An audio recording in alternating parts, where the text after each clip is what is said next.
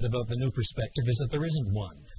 That is to say, there are many new perspectives, or many versions of the new perspective. That is, there are many different stances that are held together by certain commonalities that are then loosely called the new perspective on Paul. Most people say that the movement was more or less kicked off, though still not in a self-conscious way, by a 1963 article by Christoph Stendhal called The Introspective Conscience of the West. And his argument was that since the Reformation, we have been afflicted with too much moral guilt. Dear old Luther throwing inkwells at the devil and wrestling with personal guilt. We don't need any of that. But that heritage has so affected our exegesis that we wrestle with senses of guilt and then read our guilt back into the New Testament to find a salvation that will address the guilt. Whereas if you read the New Testament in its own terms, it's not nearly so interested in all of this guilt.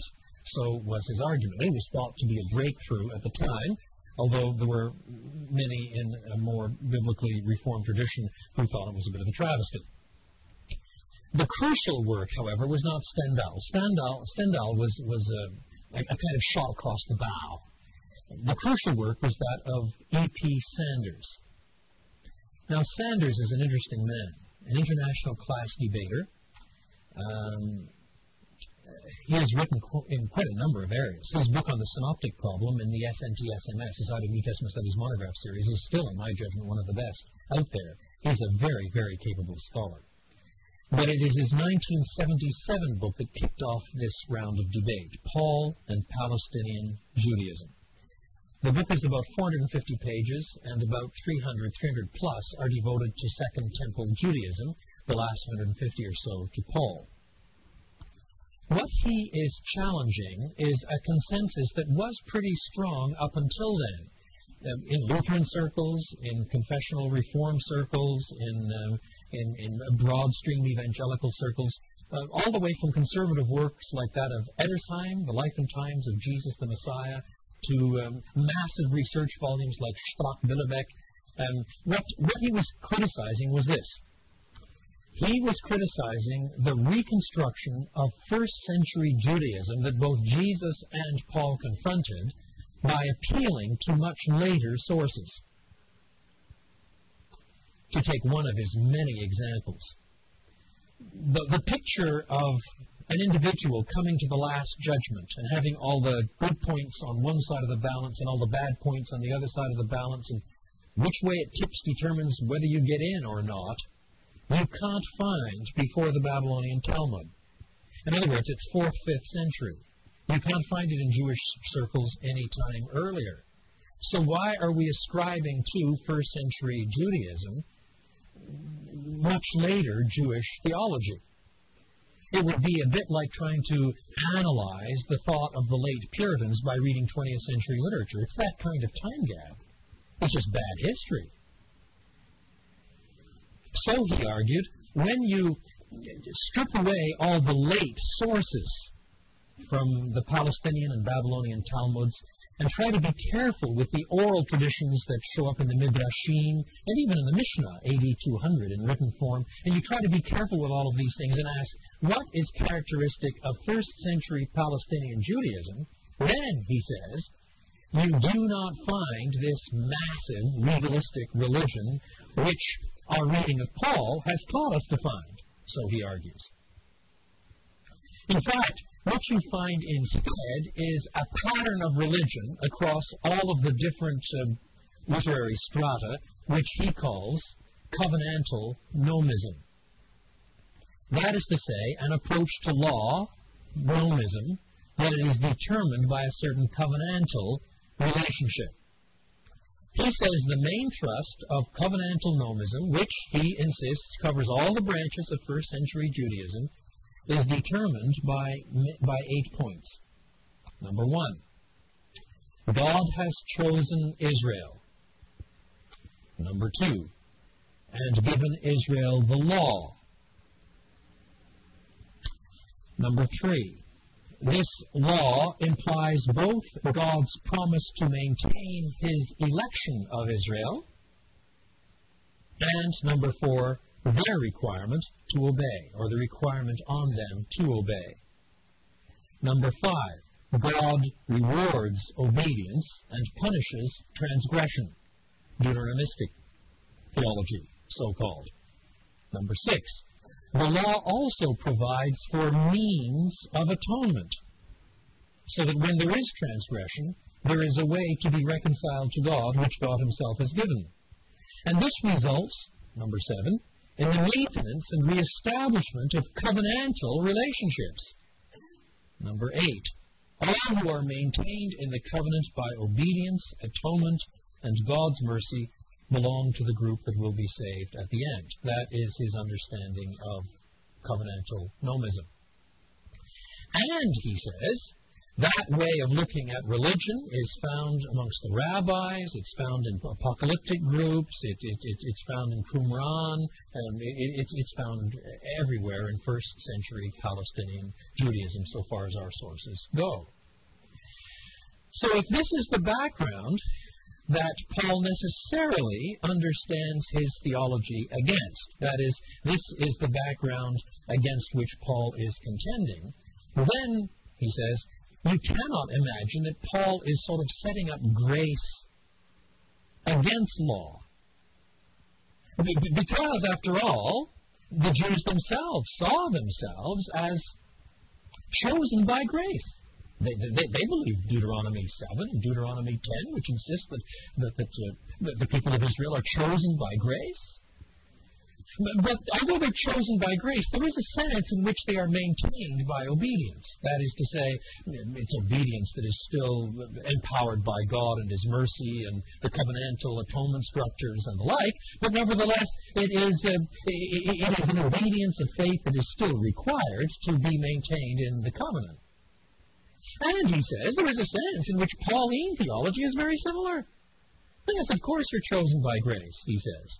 But on the other hand, Paul jolly well expects believers to obey.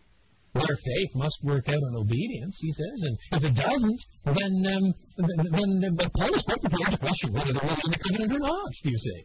So in one sense, therefore, Paul's own theology is a form of covenantal nomism. And then if you say, yes, but look at Romans. I mean, all this guilt and blame and shame at the beginning before you get to the atonement. What do you do with that? That sounds very non-Jewish.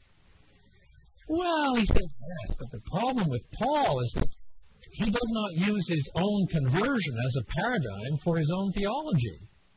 You see, as you read Romans, you move from plight to solution. First you got the problem, chapter 1, verse 18 to chapter 3, verse 20. Then you get the solution, chapter 3, 21 and on. But in Paul's own conversion, he says that's not what happened. Dear old Paul is trotting up the Damascus road quite chuffed with himself as he is about to go and persecute another batch of Christians. And then he confronts the resurrected Jesus, and he's got a problem. He now believes Jesus is alive and well, thank you very much, and he's got to reconstruct all his theology. Jesus, thus, is the answer. So having found that Jesus is the answer, you've got to figure out what the problem is. So that in his own conversion, he moved from solution to plight. He went the other way around. And because he began with the resurrected Christ, began with the solution, and then went to the plight, and then he had to figure out what Jesus was for and all of that, and eventually developed a deepened theology of sin that rather goes beyond what the Jews thought of, because he had to make sense of what Jesus was doing on the cross and so forth. But in terms of his own experience, that's not how he himself got there. So Sanders argues. That means that he has to reread a lot of Paul's texts in rather different ways from the ways in which you've customarily read them. Occasionally, you find he can't reread them in the pattern that he would like, and then he says, quite frankly, that Paul has the analysis of Judaism wrong. That is, he is so strongly reading his solution in Jesus back into his plight, now newly developed and redefined, that he's actually projecting onto Judaism some elements and characteristics of legalism and the like that, quite frankly, Sanders says, simply weren't there. So if you ask Sanders, fair enough, then what is the difference between Paul and Judaism? After all, Paul does change. So he changes. What is the basis of the change? What is the essence of the change? He says the heart of the change is not faith versus works or grace versus law. The heart of the change is Jesus really is the Messiah. The heart of the change is Christology. Then this Messiah had to die and rise again. And then everything else filters down from that fundamental conviction to which he arrived on the Damascus Road. Now that's the heart of his book. And when his book appeared, it was a bombshell on the political and theological scene. Partly, it needs to be said, because we live this side of the Holocaust. Anything that appears sensitive to Jewish concerns after the odious atrocity of the Holocaust has got to find a certain kind of attractiveness.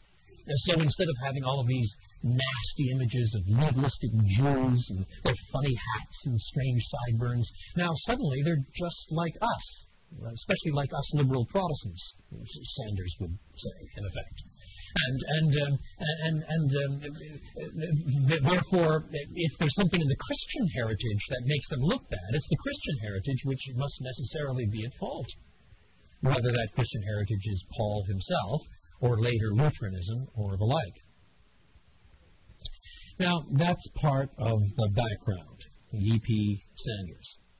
The next figure whom I'll describe is James D.G. Dunn. I've known him for many years.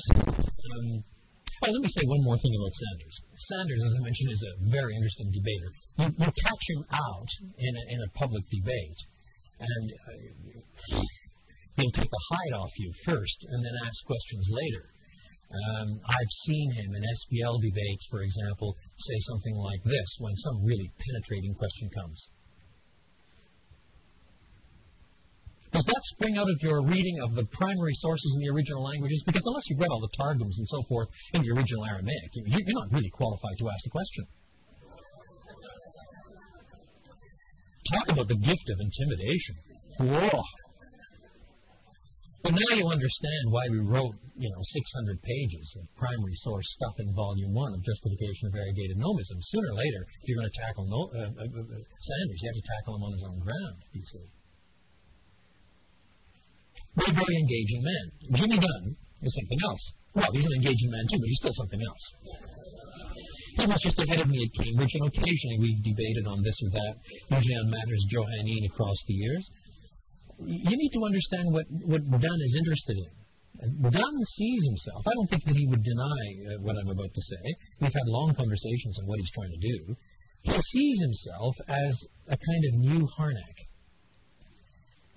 Harnack was attempting an entire history of earliest Christianity that put it all together to explain how we got from Jesus to the early patristic period. And in some ways, that's the kind of role that Dunn has adopted for himself. So he's interested in the rise of Christology. He's interested in Pauline theology, and now he's moving away from Pauline theology and focusing on the historical Jesus and so forth. So one of his earlier books, Unity and Diversity in the New Testament, begins by trying to show what diversity there is and what minimal unity there is in order to use the diversity as ways into trying to analyze the development of New Testament thought. His early book on Christology begins with the assumption that first century Christian Jews could not have accepted the deity of Christ. And therefore, acknowledgement of the deity of Christ must come pretty late in the whole business. And he finds other ways of explaining Philippians 2, for example, and sources like that, which are pretty early, and doesn't want explicit confession of the deity of Christ until John's Gospel, which he dates not earlier than AD 90. So he's got a certain kind of agenda that comes out of a Harnack tradition, too, and I'll refer to some of that stuff a little later. Now, once he was influenced by Sanders, then his Pauline thought went in a certain direction. If Sanders is right, then you still have to explain why did the Jews and the Jewish Christian church separate? What accounts for what came to be called, out of Dunn's terminology, the parting of the ways? What accounts for their division? Why did they separate? If it's not, according to Sanders, if it's not faith versus works, and it's not grace versus law, and it's not gospel versus merit theology, if it's not that, then what is it quite? Well, yes, you have to say with Sanders that there's this huge element of Christology there. Yes, we understand that. But, in addition, what else is it?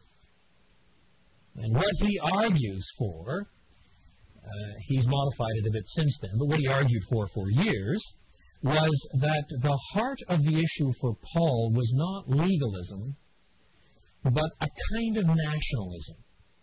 That is, the bits of the law that Paul found most difficult were not the moral categories, but what he called the boundary markers: Sabbath, food laws, circumcision, the things which in the public domain marked the people of the Jews off from other people. Do you see? That's what made them different.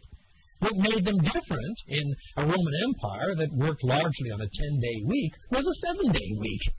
What made them different was all this kosher food stuff, which meant that they couldn't have the friendship and fellowship and move into the homes of and make close friends with pagans unless they themselves became fairly secularized.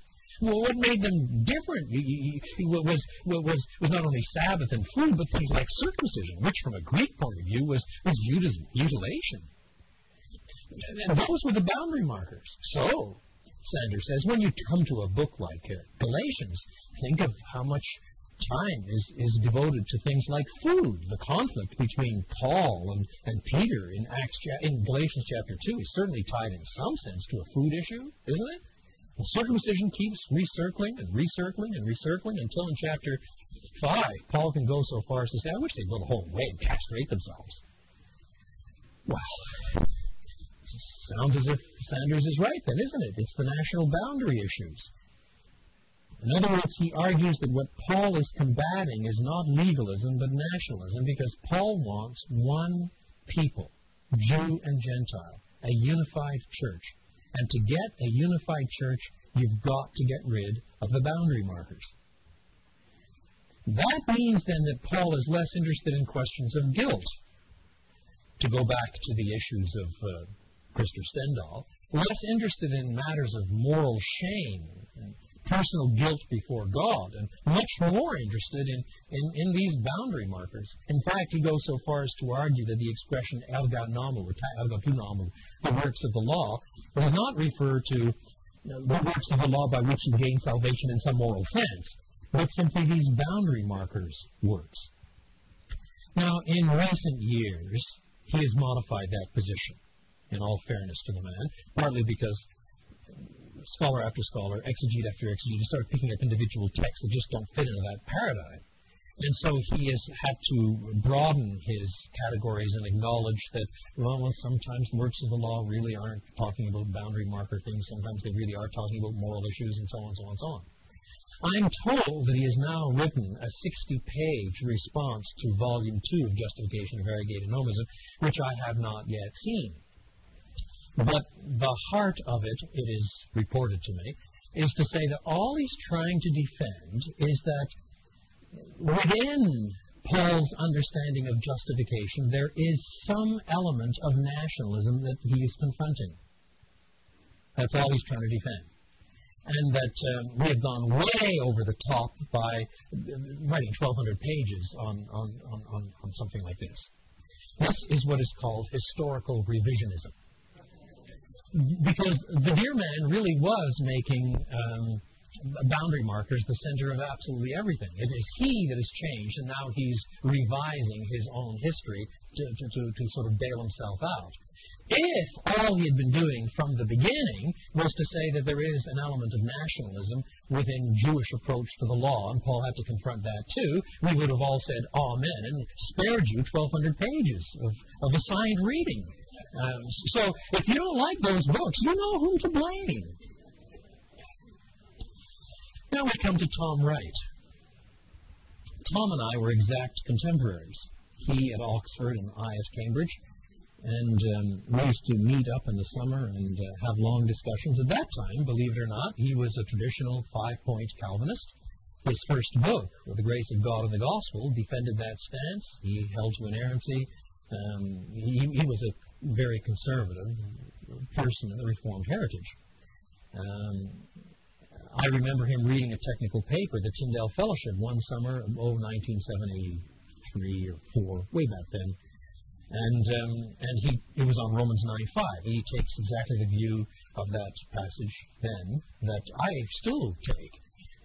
He has changed since then, but I can remember those technical papers and those discussions at the time. He still says today that he has not changed any of his fundamental views, but this would come as a surprise to most of us who knew him. In the early 80s, when John Woodbridge and I were laying out the plans for the 2 volumes we did on Scripture and Truth and Hermeneutics, Authority, and Canon, we laid out the whole series of topics that we wanted addressed on paper and so on. And we wrote to various friends around the world and said, look, what we're trying to do is articulate an historic, biblically faithful doctrine of Scripture that addresses contemporary questions rather than questions of yesterday and the day before. Choose one. You've held this view for a long time. Pick a topic and join us. At that time, he was lecturing at McGill in Montreal, which was my old alma mater. So Tom wrote back and he said, well, I'm glad that you and John are doing this. Well done. Keep up the good work. He says, but I've decided myself that I don't want to write on that sort of topic because it might queer any chance I've got for getting into Oxbridge. Oxbridge is Oxford or Cambridge. And my response to that is, well, by the time you get into Oxford or Cambridge, you're not going to believe this stuff in any case. You have to keep working with it and teach it and work it out, or else eventually, if you keep silent on it forever, you won't believe it anymore. Which is, of course, what happens. Now, if you bring up the subject of inerrancy, it's one of the few things that makes him really angry, and he dismisses it as that stupid American doctrine, which indicates a certain lack of historical savvy, I think. But we'll let that pass. It's not our topic today. He, too, is a brilliant debater, like E.P. Sanders, a brilliant communicator, and we must say that he has been the writer of some wonderful books, too. I don't know how many copies of his little book, Who Was Jesus?, I've given away, 1992. A fine response to some of the more way-out approaches, the really silly left-wing things. It's a wonderful book. His ability to write reviews. If you want to see one of the funniest academic reviews I have ever read in my life, and normally you don't have belly laughs when you're reading academic reviews, but with Tom Wright you might. It's when he wrote a review in 1993 of John Dominic Crossan's The Historical Jesus. The book is called Taking the Text with Her Pleasure, a postmodernist response to John Dominic Crossan's The Historical Jesus. It's published in Theology, and it is outrageously funny.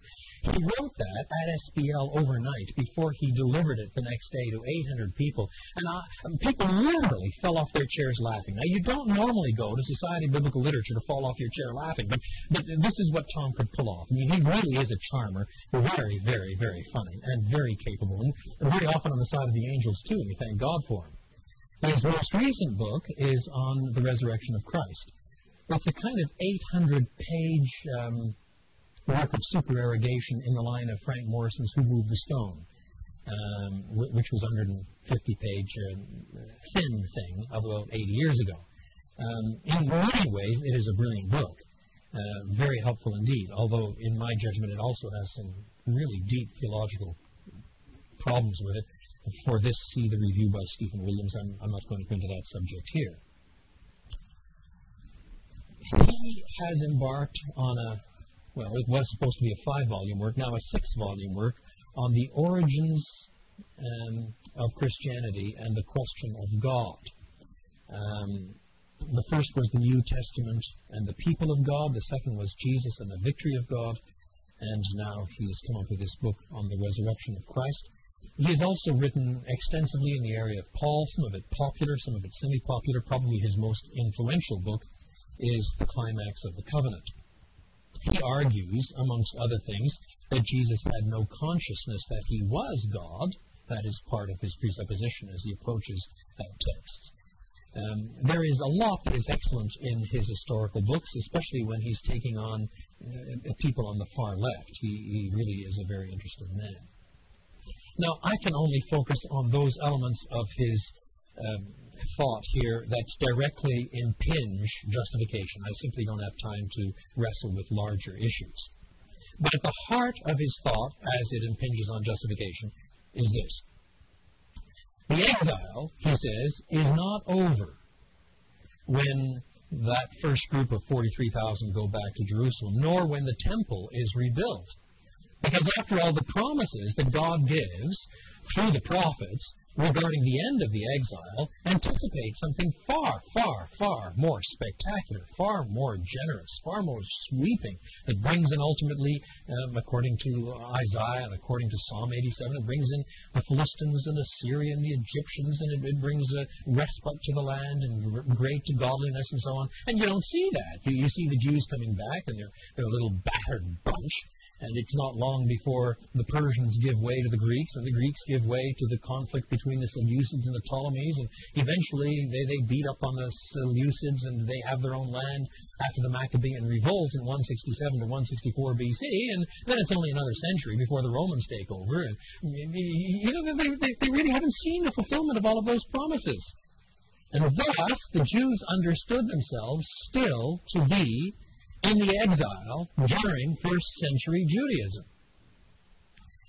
Within this framework, then, Jesus comes along to end the exile.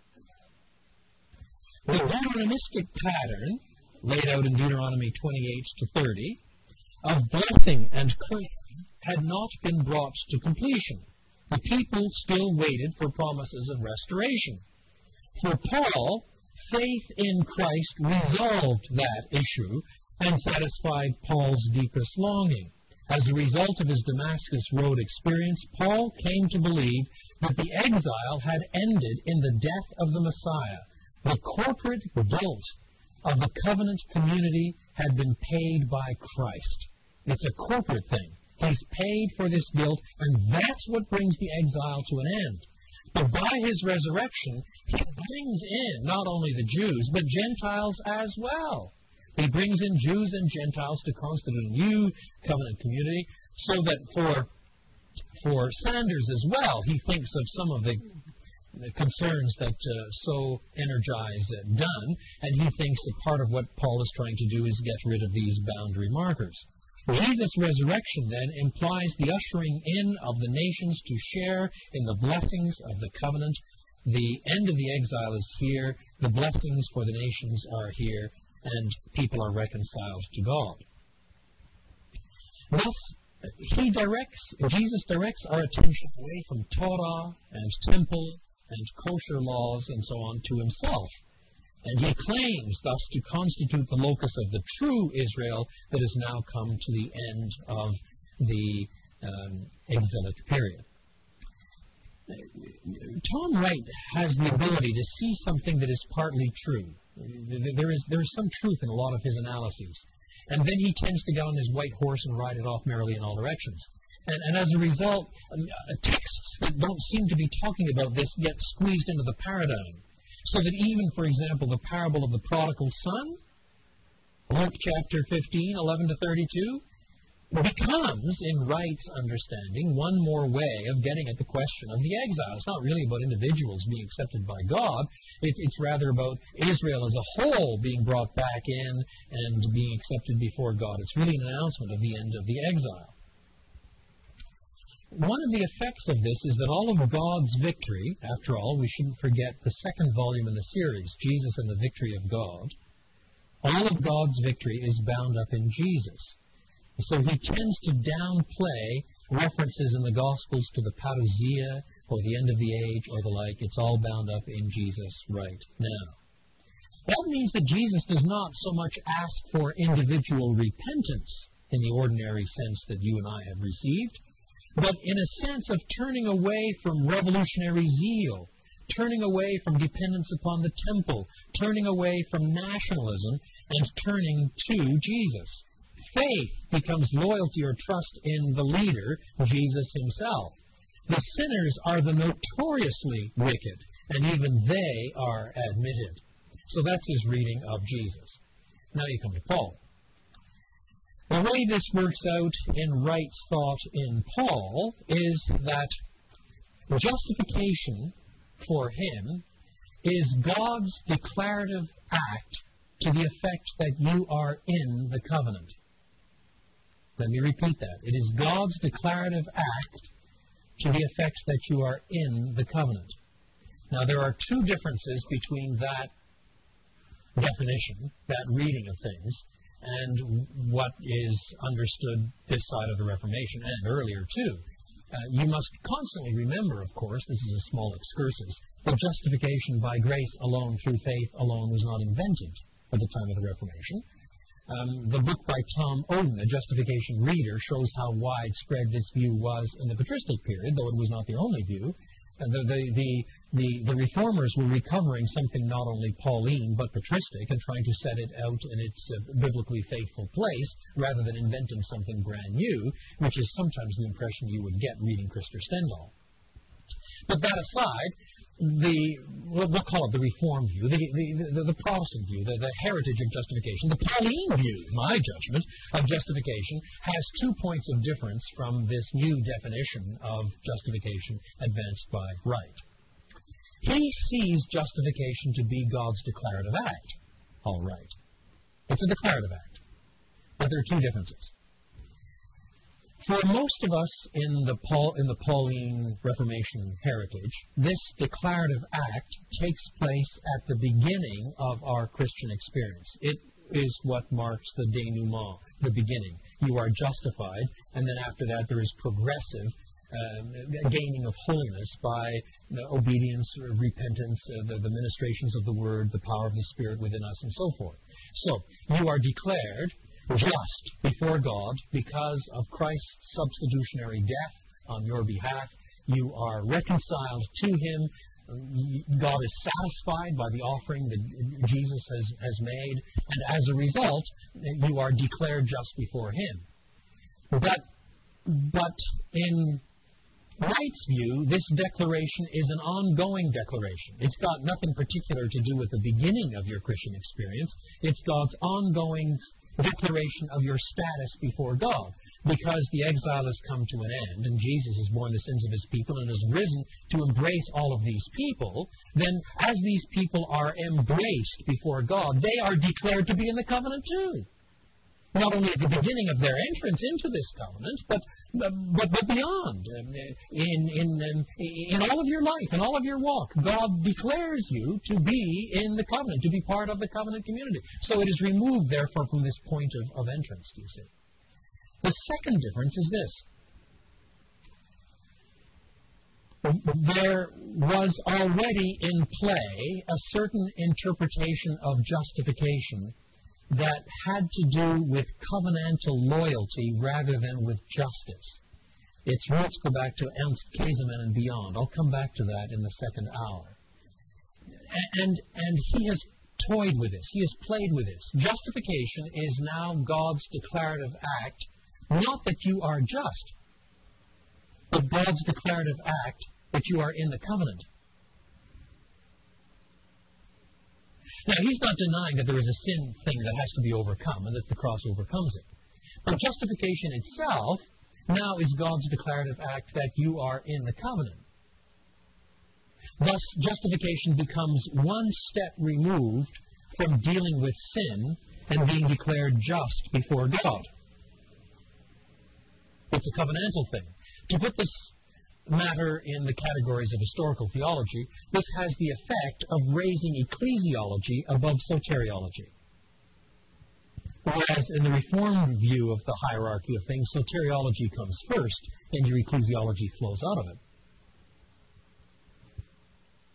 That's a major difference. Now, he would still say that his understanding of the total work of Christ includes the payment for sins achieved by the cross, but justification itself is God's declarative act that we are in and continue to be in the covenant, and it is removed thus from questions of justice per se.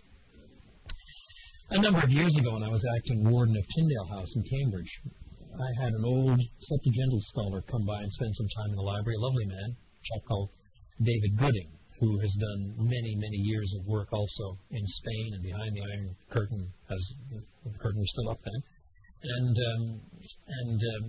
was not a technical biblical scholar, but vastly informed in matters Septuagintal, and a fine Christian man who was constantly doing a lot of good work. And he came to me one day and said, I would like you to explain what Tom Wright's views are. So I tried to lay them out as even-handedly and carefully and accurately as I could. And his first question, after I got to the end of this definition of justification, was this: does Tom know any Greek? Now, Tom, in all fairness to him, would be aghast at the suggestion. And it is true that you cannot determine the meaning of words by simple reference to etymology. But you do have to remember that the dik word group, dikaiasune, dikaiao, dikaios, dikos, adikia, the whole dik word group is bound up with some notion or other of justice. To make justification, now, God's declarative act that you are innocent, refers to justice, and thus one step removed from questions of guilt and injustice, is precisely what prompted the question in Gooding's mind: does Tom know any Greek? I mean, it was an innocent question, you see. Which means that one of the things that you have to do when you approach this question is some decent word studies. Which was why in those two volumes, dear old Mark Seifried has endless pages on the Tzaddik word group from the Old Testament and the Dikaiao word group from the New Testament. Those are technical questions, but they simply cannot be avoided if you're going to get at the heart of this sort of issue. Moreover, you do have to understand that there are pastoral implications to all of this. This is not merely an airy-fairy discussion for theologians who have far too much time on their hands. A friend of mine, an Aussie by the name of Peter Bolt, he listened to Tom give a lecture in Cambridge a number of years ago. I wasn't there at the time, with the title, Justification, Can We Finally Get It Right? Well, the title itself is inviting, isn't it? But Peter Bolt, bless his Australian socks, managed to keep quiet the whole time, which is proof positive that the age of miracles is not dead. And at the end, however, he went up to Tom privately and he said, I've got a question for you. It's the middle of the night. The phone rings. You look at your watch, it's about 2:30 in the morning. You're a quivering voice of an old lady in your parish. Tom, the doctor says I've only got a few minutes to live. I'm scared. Come and see me. So you hastily get dressed and you jump in your car and you drive over to a place and you get there. The doctor backs away and leaves you alone. The doctor whispers as he goes out the door, she surely only has about 2 minutes to live.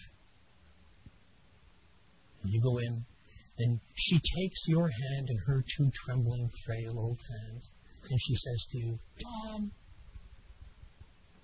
what must I do to be saved? Now, what will you say? Tom said, that's a good question. I'll have to think about that. So my friend, being Australian and therefore more notoriously perverse than otherwise, said, let me offer some suggestions. Would you say you must be a member of the right covenantal community? Well, Tom is far too shrewd a debater to get in that sort of trap. He could see right away where that was going. And they went round several cycles. Now, I'm sure that if you asked Tom the same question today, he'd have a snappy answer right back in your face, precisely because he is a good debater. He's not going to get caught by the same trick question twice. Nevertheless, I would still want to say that there's something wrong with a system that makes you come back and have second thoughts about how you lead people to Christ 10 minutes before they're dying. In other words, you're not playing around with something peripheral. You're playing around with something jolly close to the heart of the gospel here. And you need to understand that as you start working these things out. Now let me take one more position before we break for the first period. Well, how long am I supposed to go, Dr. Fortson? 5 minutes ago? We'll make it 5. All right, thank you. I've probably gone over 10 by that time, haven't I? Yes.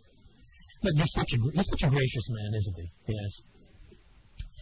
Well, let me take a more moderate position now. Some people don't even consider these chaps in the so-called New Perspective camp, but others do. I'm thinking of people like Don Garlington and his book, The Obedience of Faith, and his more recent one as well, and some of Scott Haferman and others. These positions are more subtle. In some ways, Norman Shepherd is in this camp, too, although there are subtle differences as well. It's hard to nail down all the details of the Auburn movement, but some of that movement is in this camp as well, although, again, there are subtle differences. Let me stick with Don Garlington and Scott Haferman as sort of exemplars of this subdivision. What they argue, Scott Haferman and Don Garlington in particular, is that although you are justified by grace alone, through faith alone, at your conversion, there is, as it were, a kind of further justification that is required when you come before the pearly gates. That is, when you come to the final judgment, and God says, in effect, why should I let you in here? Then you must show not only that you trust Christ and Christ alone, but the works that have flown out of your salvation and are the product of grace must serve not only as attesting evidence of the reality of salvation, but in some sense, usually fairly ill-defined, in some sense as ground. In other words, you are justified not only by the finished crosswork of Christ, but also in some sense by works. Not when you're converted, that's by grace alone, through faith alone, but when you stand before God on the last day, this future justification is in part, they would say, a justification of works. Now, they would be very quick to add that these works you can do only because of the grace of God working in you. This is not because of something that you yourself bring intrinsically to the table. All of these things would be set in place. But on the other hand, a decent Catholic would say the same thing. The issue is whether or not these works are attesting works. That is, they attest to the grace that is actually there. But the ground of your salvation is exclusively the finished crosswork of Christ and the satisfaction that He alone achieved before the Almighty. Or is there some additional requirement that goes beyond attesting evidence to actual ground in your works? And they go so far as to insist that there is. Now, you push them hard enough and they start getting slippery, but nevertheless, that's what they're saying, and that's where the point of division is arising in some of these voices. It too belongs in some way to the New Perspective. Usually these people say that in the Old Testament, God did not require perfection. He required broad stream, covenantal capacity, faithfulness.